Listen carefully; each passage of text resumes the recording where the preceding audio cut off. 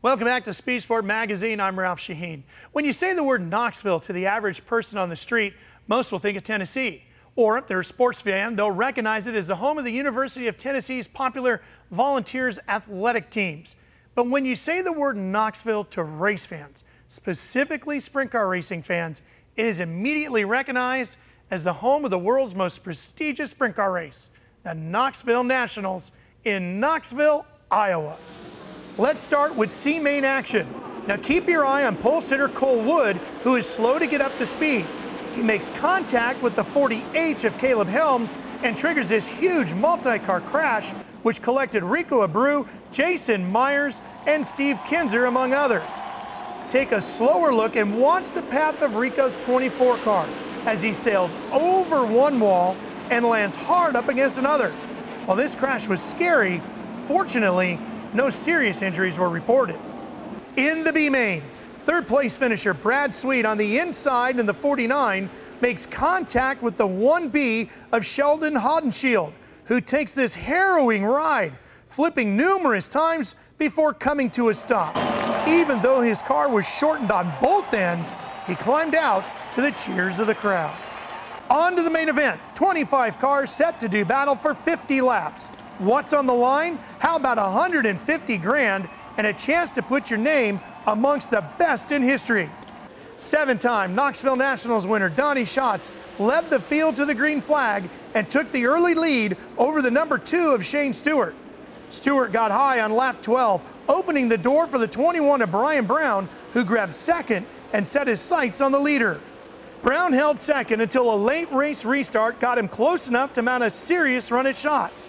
As they entered turn 1, Brown went high as Schatz stayed low. That was just enough to give Brown the top spot as they entered turn 3 with 6 laps to go. Would the previous week's 360 Nationals champion be the man to dethrone Schatz, who has won this race the 3 previous years? Not if Schatz had anything to say about it. On lap 45, Schatz continued to use the low groove and made this incredible pass on Brown to regain the lead. Brown gave it one more effort, this time trying the low side into turn 1. But Donnie Schatz pulled away en route to his 8th career Knoxville Nationals victory and 4th in a row. Speed Sport World Challenge drivers Darren Pittman came home 14th, while Tim Kading finished 19th. Let's hear from the top finishers. When you race someone, the ability to have to change the way you've been driving or all that stuff is what racing's all about. That's how races are won or lost.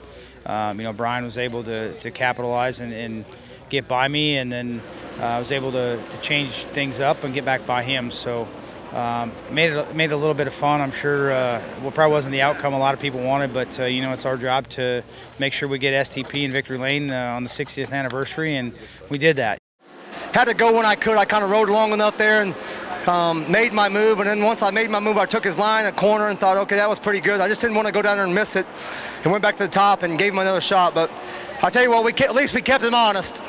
We've had a great week. There's nothing to be ashamed of or nothing to be down for. We just didn't get the job done. My guys gave me a car that could do it. I just didn't make some right decisions there late, but that doesn't take away the great effort. Casey's General Store, FVP, Searsboro, Garrett Engines, Maxim Chassis. Just want to thank all you fans, too. I know how much this would mean to you for me to beat him, and I looked up without 6 to go and seen all you guys cheering, and that was pretty cool.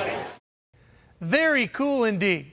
Brian Brown appears to be a force to be reckoned with for some time to come. Congratulations to him for having such a strong week, and congratulations as well to Donnie Schatz for once again showing us all why he is the man at Knoxville. With the final word from the Nationals, let's check in with Speed Sport Magazine's Dave Argabright, who is a part of the broadcast team for MAVTV.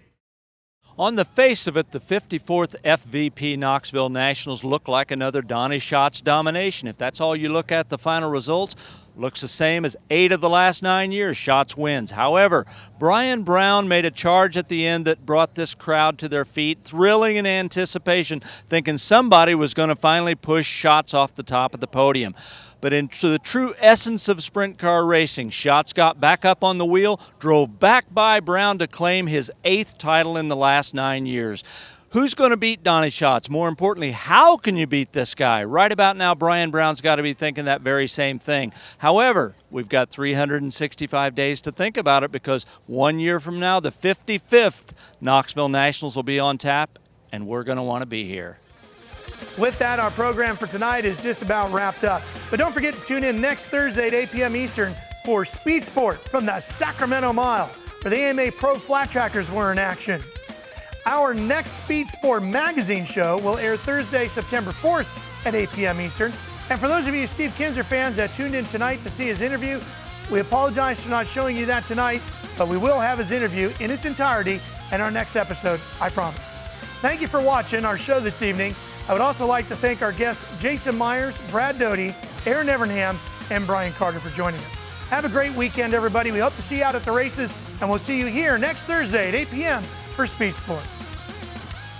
Promotional fee and consideration paid by Altair Watches. For more on the John Force endorsed Altair Force, go to altairtime.com.